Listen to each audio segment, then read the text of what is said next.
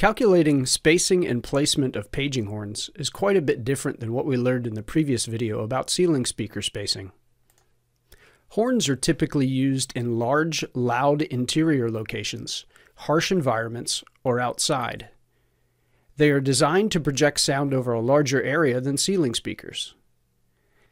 Their dispersion angle of 90 by 120 degrees looks much different than that of a ceiling speaker. And although the angle is different, there is still a 6 dB loss when you move outside of this area. So, installing the right amount of horns and spacing them properly is just as crucial. As a general rule, horns should be installed so that they are all pointing in the same direction within an area. If they are pointed toward each other, the area where the sound meets can cause issues like echo, reverberation, and inconsistent volume. The first step in determining the amount of horns you'll need and how far apart to place them is to measure the ambient noise level in the area where you wish to have audio coverage. If placing horns in a factory or other industrial setting, be sure to measure the noise level of the area when it's in full operation. Next, you'll need to measure the length and the width of the area that you want to cover. Once you have the length and the width of the area and the ambient noise level, go to Valcom.com, Support, Tech Support, Knowledge Center, Calculators. Then select Horns.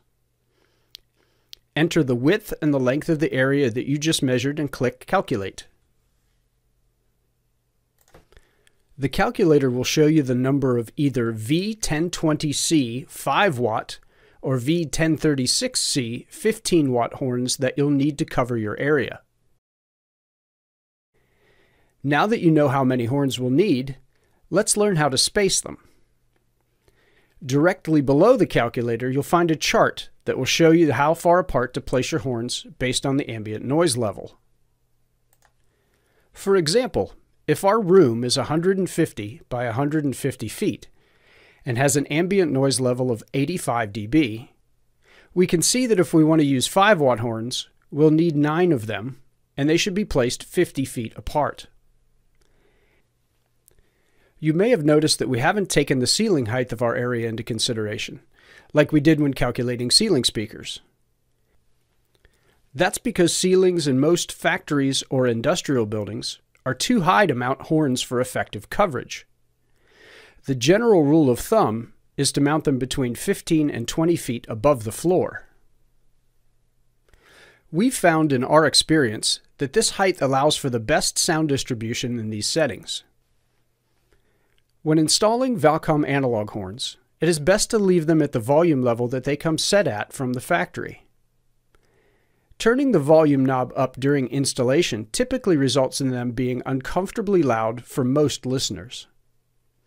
An inexpensive and extremely practical option is to install a V1094 preamp volume control when installing analog paging horns. This allows for easy volume adjustment without having to climb up a ladder or get a scissor lift to adjust individual volumes on each of the horns. The volume level of Valcom IP horns can easily be adjusted via software control. To find the number of IP horns you'll need to cover an area, along with how to space them, base your calculation on the 5 watt parameters outlined in the horn calculator and chart we used earlier.